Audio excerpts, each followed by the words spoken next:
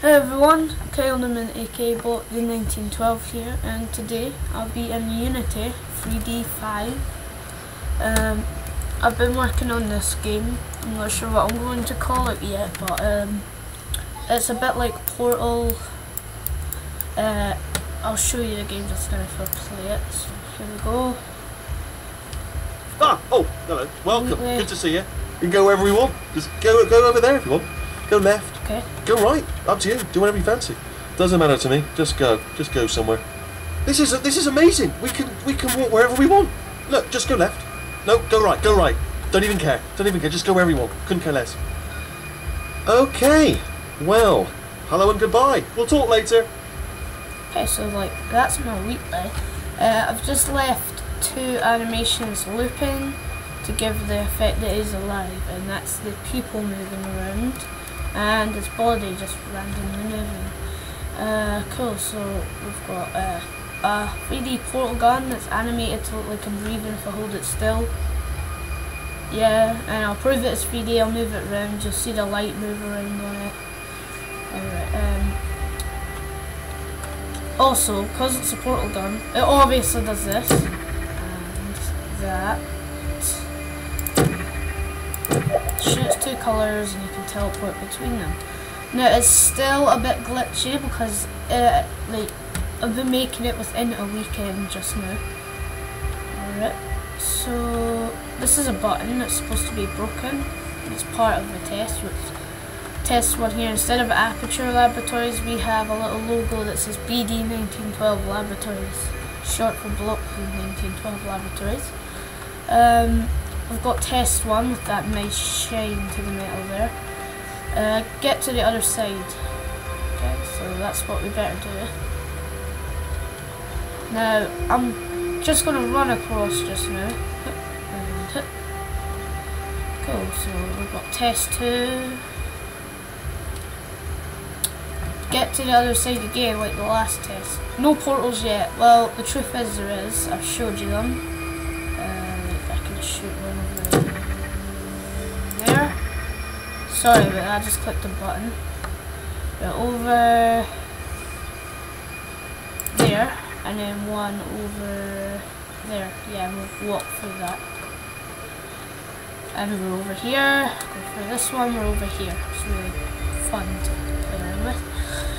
Okay, now we've got this green liquid which hasn't been programmed to kill me yet. See, I can walk around in it. Oh yeah, the portal gun lights up, you can see that on the wall. Right, so like, let's just pretend I made this jump and we'll jump onto here. If I can. There we go. Okay, test 3 reads, still no portals, but what you can do is hold shift and the arrow or WAS and D keys to sprint. If you use this skill to cross the liquid, also use any floating items to jump on and avoid the liquid. So we'll do that.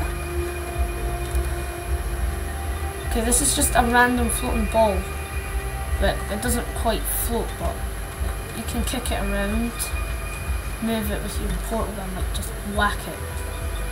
Caught in the portal gun, move it off, move it into the water. Let's see if we can get that to happen. There we go, it's in the water. Roll around. Being honest, it does kind of float, doesn't it? Right. We've got these objects over here that are floating in the water with a nice looping animation. Gives the effect that they're floating. I'm not sure what I've done, but I think I've lowered them. I've definitely lowered the water somehow.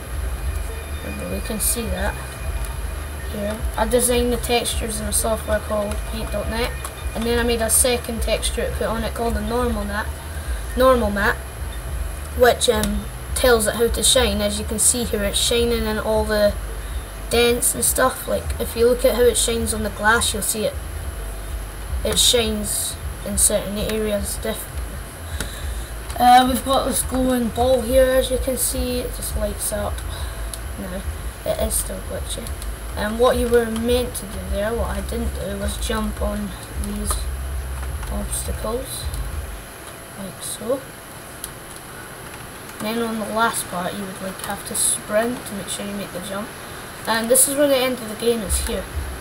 I've just gave it a random space skybox in case you click out of the world, because like where like if you clip out the world, you don't want to see that normal blue sky that Unity gives you.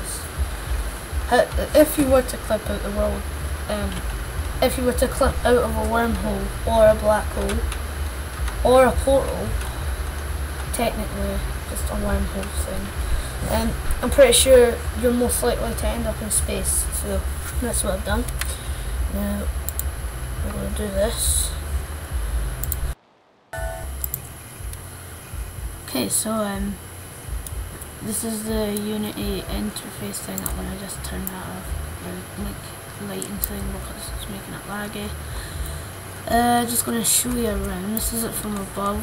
We've got this big liquid here, and we've just got this little thing with a basic normal map, height map.